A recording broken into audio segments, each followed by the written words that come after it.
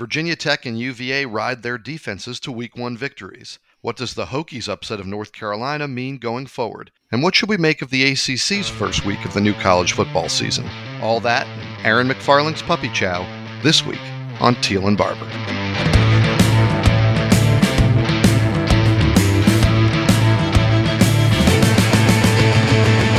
Welcome in to episode 57 of Teel and Barber, the Richmond Times-Dispatch and Richmond.com's Virginia Tech, UVA, and ACC sports podcast. I'm Mike Barber, ACC beat writer for the paper, and joining me here, as he always does, my co-host, the 13-time Sports Writer of the Year and the Virginia Sports Hall of Famer, David Teel. David, how are you?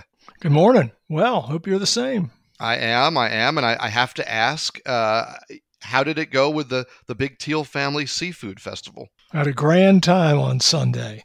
Went through about a bushel of crabs, 10 pounds of fish, a few pounds of shrimp, I don't know how many pounds of barbecue, and countless other sides. So much fun was had. And much food. That sounds fantastic. You know, it's funny. I was thinking to myself, and I may have tweeted this thought because that's what we do in the year 2021. If we have a thought, we tweet it because everyone needs to know it. Is there a holiday whose leftovers are less, I don't know if healthy is the right word or good for the diet? I was looking at my Labor Day cookout leftovers, and I've got meat and carbs. I've got steak and sausage, and I've got potato salad and pasta salad. And it just feels like, I don't know, Thanksgiving and Christmas, there's always a vegetable. And even if it's, a green bean casserole that maybe isn't the healthiest vegetable, but this was just straight red meat and carbs. And I thought, man, I'm going to be eating that for the next 2 days, and I'm okay with that because it's delicious. But from a health standpoint, I think summer cookouts might have the least health value with their leftovers. Maybe you can chop up some of that red meat and throw it over a bed of spinach, Mike. What do you think? We have spinach, but that just sounds like ruining the red meat. But we are going to get a little creative. I think tonight we're going to do steak fajitas. So we'll have some peppers and onions and mushrooms to go with some of the leftover steak. And we try to repurpose it so it's not the exact same meal day after day. But I'll be honest, I love summer cookout side dishes, as bad as they are in terms of being carb loaded. I love potato salad. I love pasta salad, mac salad. I love all of that. So having that in the house, it will be hard for me to resist. No, thank you. We tend to give that stuff to the guests and tell them to take it on home.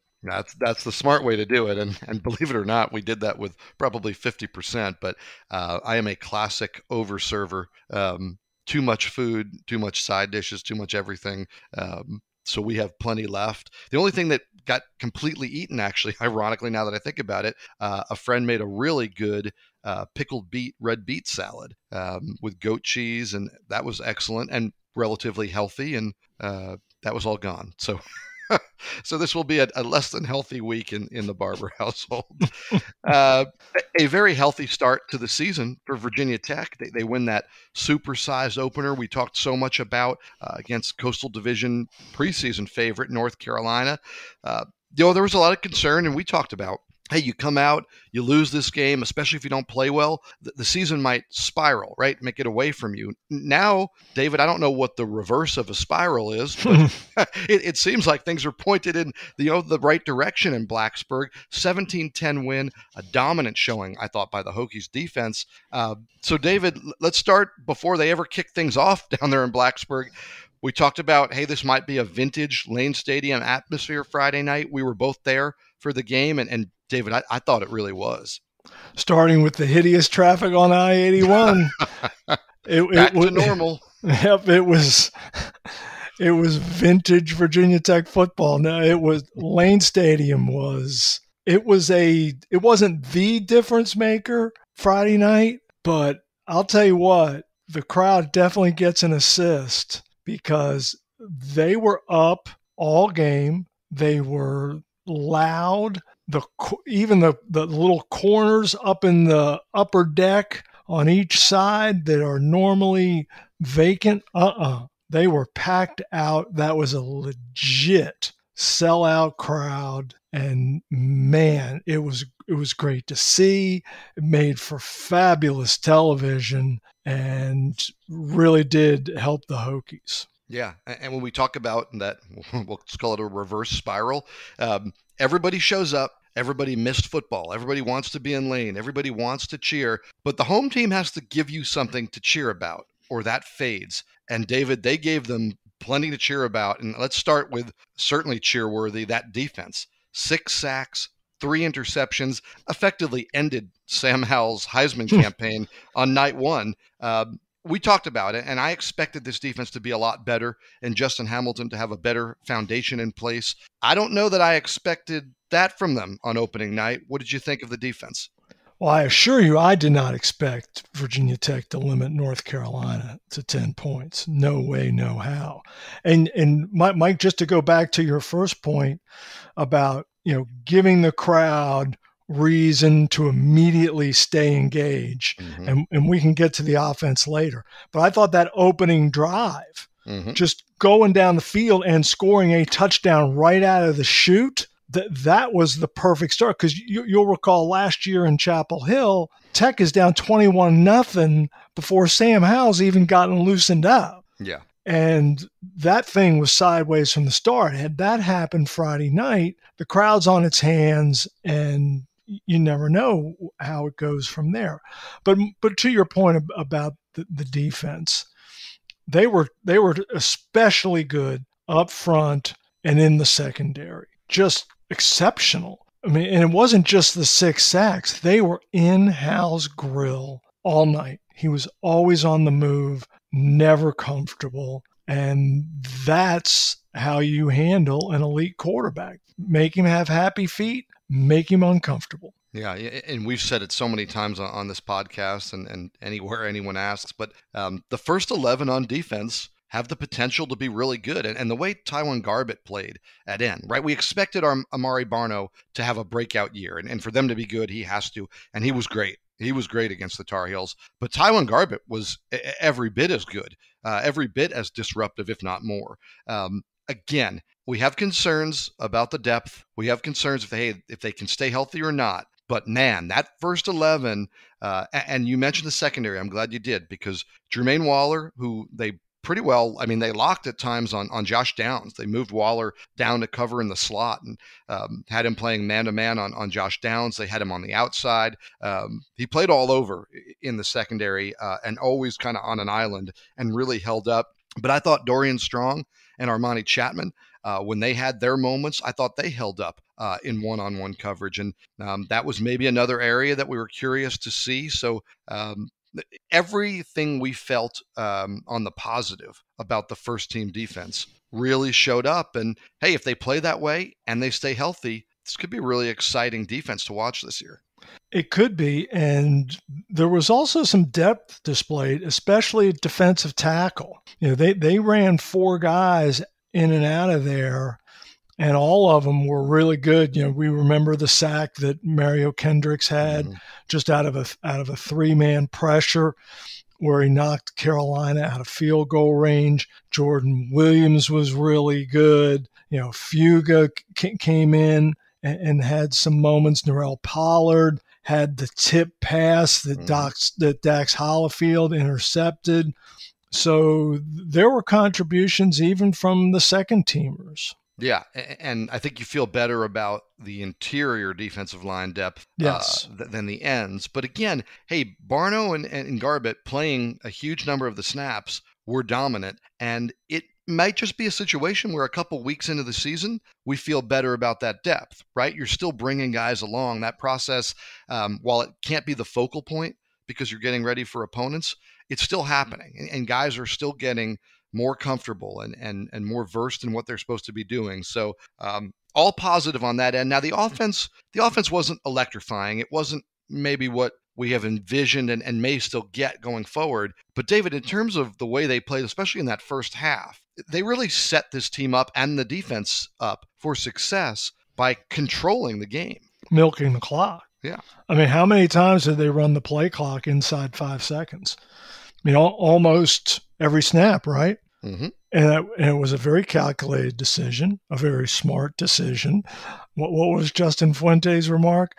As much as he likes Sam Howell's game, he wanted him to spend most of the night on the sideline. Yeah, that's the way to do it. And that's essentially what they did, especially in the first half. I think in the first quarter, Yeah. Virginia Tech had the ball for like 12 and a half minutes. Mm-hmm. I mean, it was crazy. And that's one sure way to hold a team such as North Carolina to well under its expected scoring average. So in that way, the offensive line, the running game, Braxton Burmeister's game management, really good in the first half, not so much in the second, where the defense time after time after time had to come through. And in recent seasons, it hasn't. Yeah. And I think that's maybe an underappreciated part of how the way the game played out. And this isn't a criticism at all, but the Virginia Tech defense didn't have to play the first quarter. They were really only asked to play 3/4 of a game, which means what we're worried about rotating defensive ends. Well, they weren't out there playing as much as maybe normal, as many snaps, because they had that first. So they just were fresher in the second half when you're right. The offense left them in some tough spots. Now, we did see some glimpses, a sort of humorous touchdown pass from Burmeister to Mitchell, which we both thought at the moment was this amazing throw. I mean, right kind of, rifled through some traffic. And when you started looking at it, you realized, was he throwing it to Mitchell or Tavian Robinson? And I thought Burmeister gave a great answer when we asked him about it. And he said, I saw both those guys and I knew one of them would catch it. Yeah. Well, Fuente was convinced that it was intended for Robinson and that Mitchell just went up and got it. Well, and when you have athletes and playmakers that can do that, hey, it's still 7 points, right? It's not like when you're playing pool and you got to call your shot. The ball goes in, they're counting it. So that was impressive. I think we saw some things from Raheem Blackshear. I think we saw some tough runs from Jalen Holston. Maybe not huge breaking, but short yardage, converting. And that's such an important part of the game of football. And Holston, I thought, showed a real knack for that Friday night. I think, if I recall correctly, Mike, and I don't have the play-by-play in front of me, they might have converted 3 3rd and 1s in the first half. And, oh, by the way, they converted their first 6 third downs. Another huge part of controlling the clock. Yeah, and then they finished 6 for 13. So to your point of how things trailed off, but yeah, it is, and I thought so. That sign from the traditional run game I thought was positive. I thought Burmeister looked in control, and I think the offense is going to be better. I think that Carolina defense is pretty good, David. I came away, we talked about, hey, they're improved in the secondary and they've got some playmakers and they've got some veteran guys at every level. I thought that showed up more than any deficiency with the Tech offense. Agreed. And I also think that Carolina's offensive line is really good. And the Hokies defensive front owned them. Yeah, Dax Holyfield had a great quote. He said, I'll take our 4 over any 5, I think he said, in the country. And the way they played in that one, I get it. And no doubt, Justin Fuente had I thought, a interesting comment when I asked him about, people not expecting his defensive line to fare as well against these 5 returners and all the talent Carolina had up front. And he said to me, I'm paraphrasing here, but he said, hey, we have all our guys back too. And I think our guys are pretty good. And it's hard to argue with that, the way they played in this one. Well, and also what Fuente and several of the players noted was they essentially heard for 6 months how good Carolina is. And I think it really stuck in their craw. Oh, yeah. And the way they lost last season, I wrote the story that they were playing the quote-unquote highlights, the big Carolina plays. That's what was on the TV when these guys were lifting weights all off season. Right. So it wasn't one of those put it behind you and move on. It was, somebody asked me, hey, going into the game in out of town radio, they asked me, do you think it's in the back of their mind the way last year's game unfolded? And I said, no. I said, it's in the front of their mind. It's right there in their eyes, and it's been there. And you're right. I think that played into it. David, the reason they kept hearing that was Carolina was the preseason favorite in the Coastal, top 10 in the AP poll. This was the team that was supposed to potentially rival Clemson if it was going to happen. Well, now that narrative's out the window. So, David, what is the outlook in the Coastal Division where there isn't a team on that half of the league that has a better win on its resume than the Virginia Tech Hokies? I don't think there's a team in the league with a better win on their resume than the Virginia Tech Hokies. And it's not even particularly close. Yeah, I mean, the two teams that were picked 1 and 2 in the preseason poll both lost. I mean, Carolina loses to the Hokies, and no surprise, Miami loses to Alabama, but was non-competitive, lost by 31, and it was a blowout from the jump. So, yeah, maybe we're looking at Coastal Chaos. Maybe Virginia Tech and or Virginia are the class of the Coastal. Maybe Pitt's really good. You know, we just don't know. But after 1 week, there's no question who has the best win in the league. Now, with that, it flows into the next question. Does this set us up for a letdown when Middle Tennessee State comes to Lane Stadium? Because I don't know if the crowd is going to have the same enthusiasm. It's a different... Yes, you do, Mike. They won't. I was being nice. Yes. They're not going to be able to match their first game in over a year, a night game against a top 10 opponent, with this game against Middle Tennessee State. And we have seen in the Justin Fuente era, and honestly before, Virginia Tech struggle with success and follow a really good win with either a subpar performance or gasp a loss. So is that what we're set up for here? Certainly possible. You know, the Hokies are 19-point favorites. They almost certainly will be ranked when the polls come out later today being Tuesday. And they have West Virginia next week on the road. So in that regard, this is the classic trap game. Middle Tennessee State, who's that? What league do they play in? What's their nickname? Well, Justin Fuente knows. He played Middle Tennessee State when he was the coach in Memphis, and they were in the same conference. Middle is, not highly regarded this season in Conference USA to start, picked 5th in its division. Hasn't had a winning season in a few years. So we'll see. But there'll be a familiar face under center, Bailey Hockman, the transfer from NC State, who started last year's opener. Lane Stadium, threw a couple touchdown passes, if memory serves.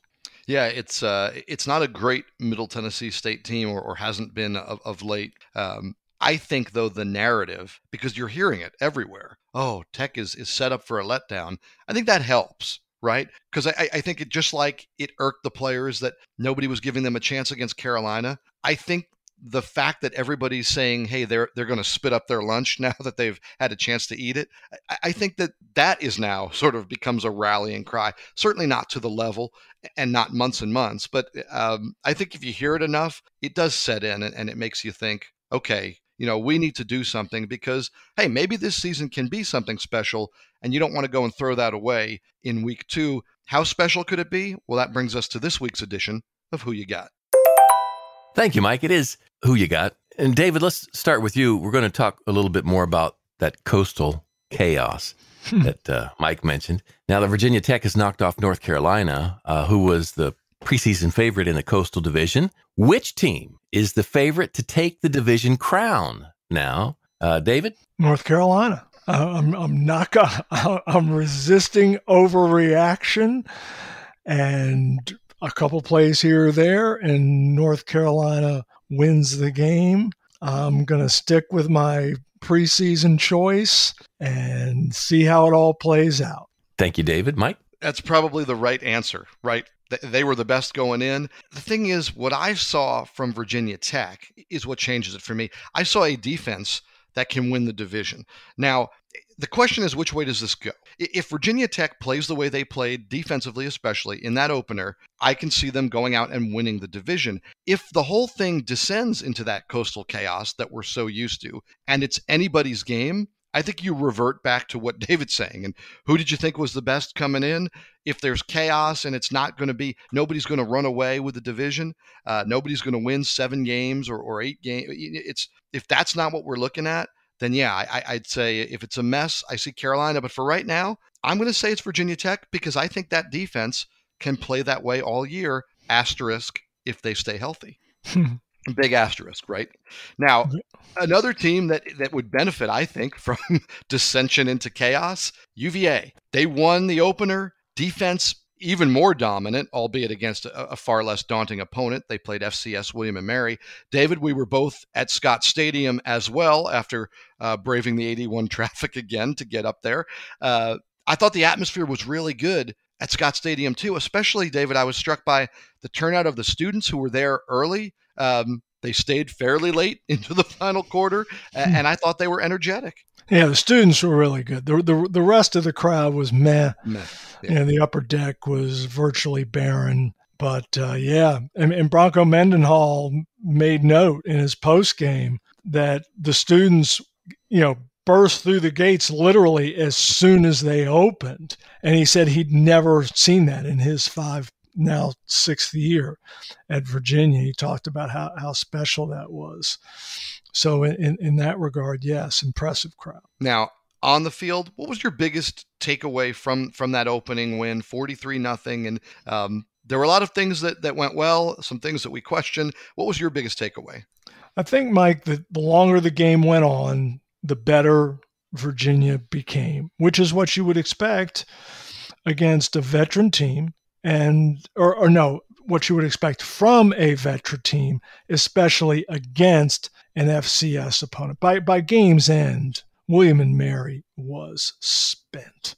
I mean, guys are cramping after almost every snap, especially on defense. The depth became such a factor. And that's 85 scholarships against 63 scholarships. Mm-hmm. And I know the scholarship limits are waived for this year, and you've got super seniors and such. I get all that. But still, the cupboard is much better stocked in Charlottesville than it is in Williamsburg. No doubt. It's not even though you're right, there is some relief there. David, defensively from Virginia, we saw them stick with the odd front, but play more of that 3-3-5 alignment that, frankly, a lot of teams nationally are going to, even if it's not what they're calling their base.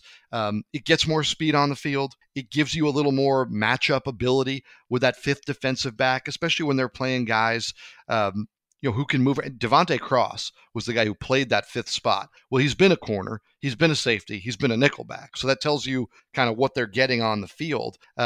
It's certainly, at least for week one, it certainly worked out pretty well.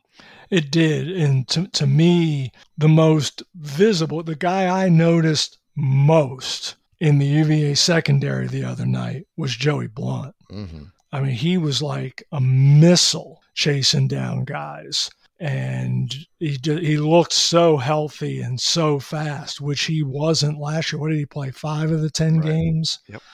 I think that's right. Mm-hmm. And he just, that's a guy who has all ACC talent if he just stays healthy. Yeah. Now it's interesting. One of the things they did was they moved Nick Grant, who's had his rough games at corner. They moved him to safety, playing alongside Blunt. That seemed to work pretty well. They moved a younger kid into the lineup, Fentrell Cypress II, who's a sophomore, and they played some, but not a ton. Had dealt with some injuries, and they looked pretty good. Anthony Johnson, the transfer from Louisville, he was the other starting corner. That worked out. Darius Bratton played some snaps, but it looks like, and we hear this from coaches all the time, but Bronco said this on Monday, you're trying to get your 11 best players on the field. And I guess I'm a little surprised because you give up a linebacker position, right? When you do this, when you go to the 3-3-5, it comes out of the linebacking core. But certainly, like I said, against William & Mary, it paid off and worked very well. It did, and we'll see how it plays earlier. But when they released the depth chart yesterday for the Illinois game, it did list the 5 defensive backs. Yeah, and sometimes I'm starting to feel like those depth charts are a little regressive. It's like, here's what was last week's lineup. Illinois interests me because they play a lot of what we call 12 personnel, right? 2 tight ends on the field. They like to get out wide with the running the ball. A lot of that old Indianapolis Colts stretch play. So is a team that's going to try to run it and be big like that, is the 3-3-5 the way you want to go for that, or might we see more true linebackers? And guys like Noah Taylor, Elliott Brown, Hunter Stewart, they can play inside and out. And Nick Jackson was just a stud in the William & Mary game inside. He was in on so many tackles. I think he finished with about a dozen.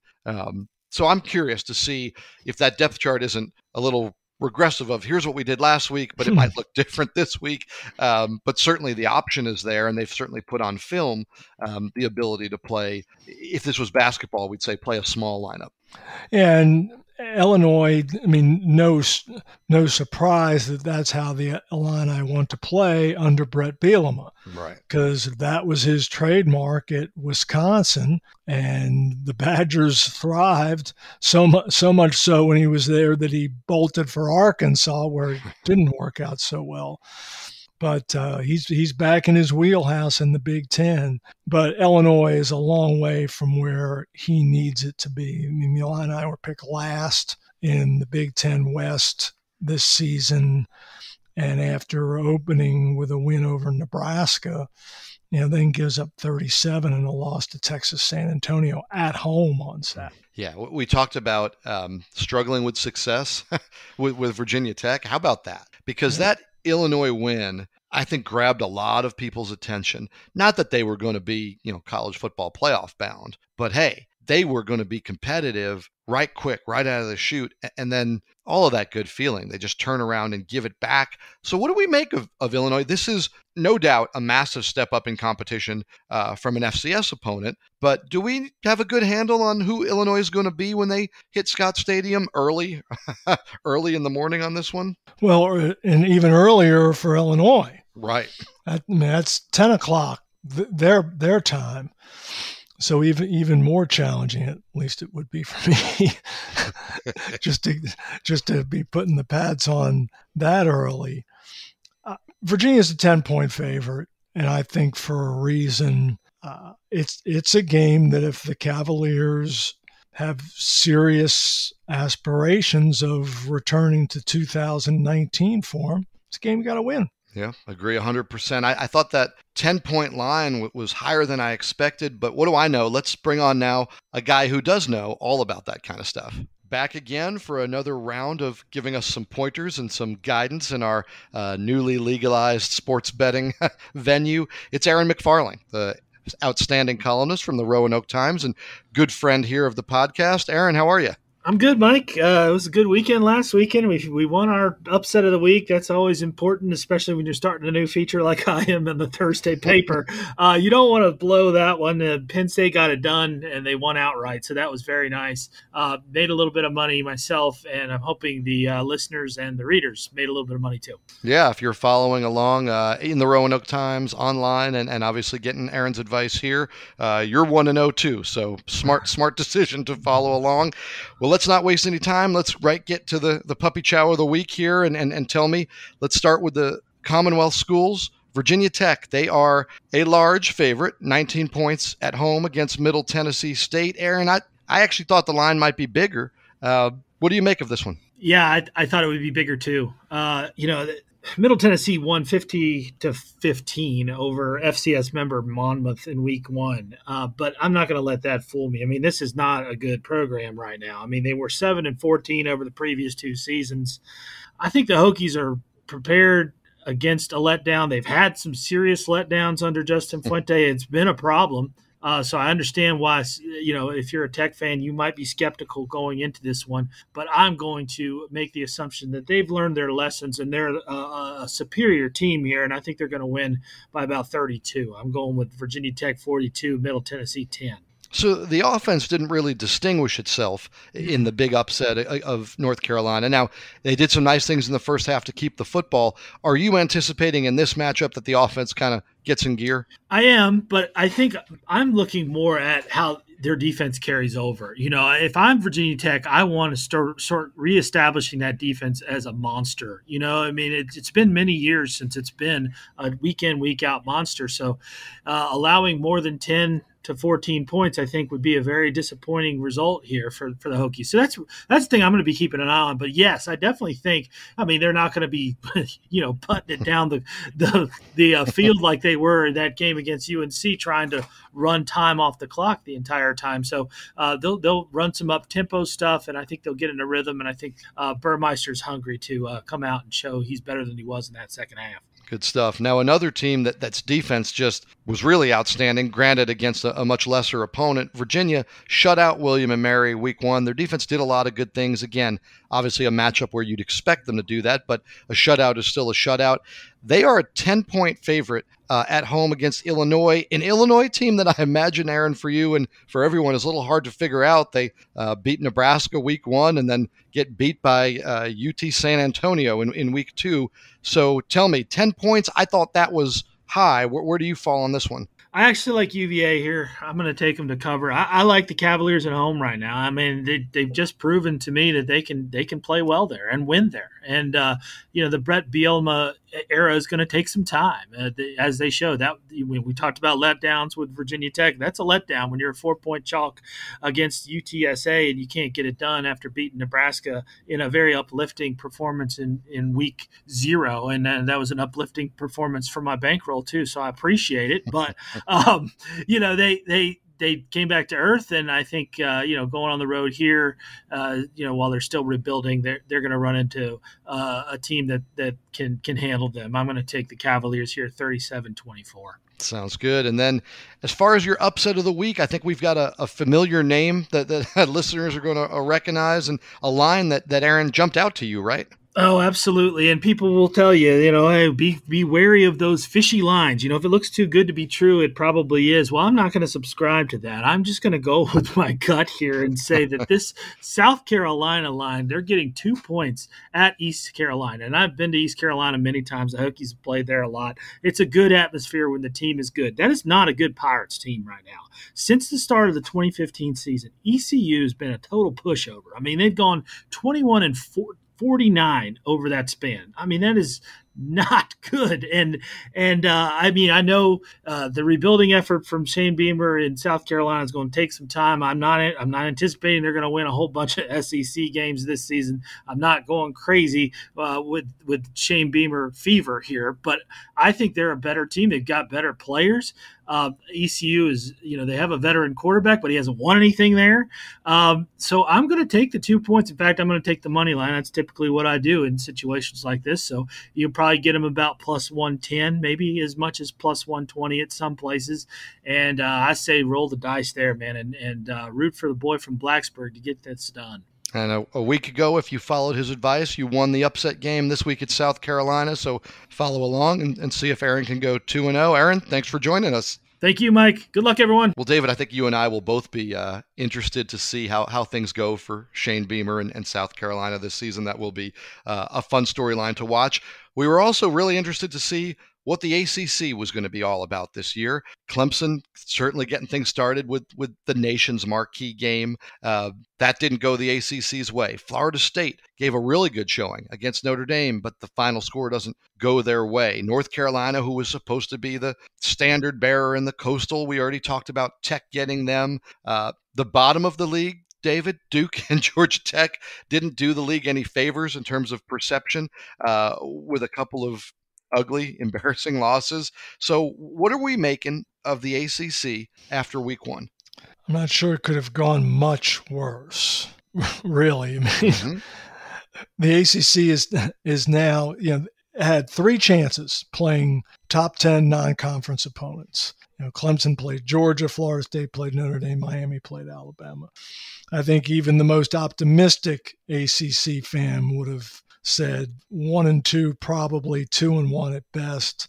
Instead, it was 0-3, dropping the ACC in its history to 2-41 all time in openers against top 10 non-conference opponents. How about that stat? And then your 3 ranked teams, Carolina, Clemson, Miami, scored a grand total of 26 points. That's not a good look. And then to cap it all off, last night in Atlanta, Mississippi just boat raced Louisville. So it was a grim week for the league. There's no doubt about it. Mackenzie Milton in Florida State, that was storybook stuff, and Florida State's fans were awesome. And that kid coming back from the leg injury that he did to come into that game only because Jordan Travis's helmet came off. I mean, you can't script that stuff. No, that was amazing because the helmet pops off and then you think, okay, what's he going to get? Is he going to get one snap? Is he going to get the rest of the series? I mean, the thought is he comes in, he runs a play and comes back out. It's not hard to put your helmet back on, but he did just enough with that one snap, I guess, that kind of left him out there. And then, boy, that did turn into such a feel-good story. And, rooting certainly for that kid. But if you're an ACC fan, you were really hoping that result went your way. Is it an overreaction to think that the league is going to have a bad year because they had a bad week one? Yes, absolutely. That being said, there aren't a lot of chances to change the narrative. Yes, you've got some games left with Notre Dame. This week, Pitt goes to Tennessee, NC State goes to Mississippi State. But are Mississippi State and Tennessee any good? By season's end, are they going to be much better than 500, especially in the SEC? Tennessee, probably not. Mississippi State, maybe. So it's going to be hard to change the narrative. Whether the narrative is based in reality, I don't know. I mean, Clemson's defense is clearly elite. And if DJ Uiagalelei doesn't throw that pick six, Clemson and Georgia might still be playing. I mean, deadlocked at 3. I mean, yeah. The question though was that. I mean, Georgia's got a pretty good defense, so let's not. It's not like Clemson went out and laid an egg offensively against somebody who was subpar. But Clemson is built to score points against good defenses, right? That's the thing. When you're a good team, you can beat other good teams in their area of strength. Clemson's offense never got going. Is that Georgia's defense? Is it ball game number 1, new quarterback? Or were there some concerns there, David, that you said, I don't know if Clemson is going to be Clemson offensively this season? Offensive line was an issue last year, and it was a huge issue Saturday night in Charlotte. I believe Georgia had 7 sacks. And now some of those were on Uiagalelei. He held the ball too long. But you just can't get your guy sacked 7 times. You just can't. I don't think there's any question, though, that Clemson is still the class of the ACC, and that brings us to this week's edition of Take It or Leave It. Thank you, Mike. With Clemson's loss to Georgia and the overall weak start for the ACC, the conference won't have a team in the college football playoff this year. Take it or leave it, and let's start with Mike. I'm going to leave it. I think that Clemson still gets there. I think the distance, and we've talked about, not that this is a good thing for the ACC, but the distance between Clemson and everybody else, I think is substantial. And I think that this is going to be one of those years where as long as Clemson doesn't have that weird, like loss to Pittsburgh, or, it's done that over time, as long as they take care of business in the ACC, I think at year's end, Clemson is going to be regarded back where it was. I think people will look at the opener, and I think, one, they're going to see that Georgia ended up being what we think Georgia is. I think Clemson's defense is going to be nationally elite. I'm super intrigued, and it came up with Aaron McFarling. I'm super intrigued by South Carolina and Shane Beamer. I don't think they're going to be great this year, but that's going to become a game for Clemson, certainly that you have to have, and the last regular season game. But I think Clemson rides its defense all year.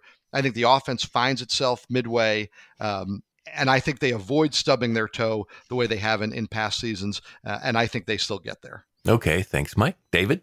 I'm going to leave it as well. Clemson's made the playoff in seasons it lost to Syracuse. So in that regard, losing an opener to a Georgia team that we anticipate to be in the national conversation all season is hardly a resume buster. However, the Tigers' remaining schedule is not good.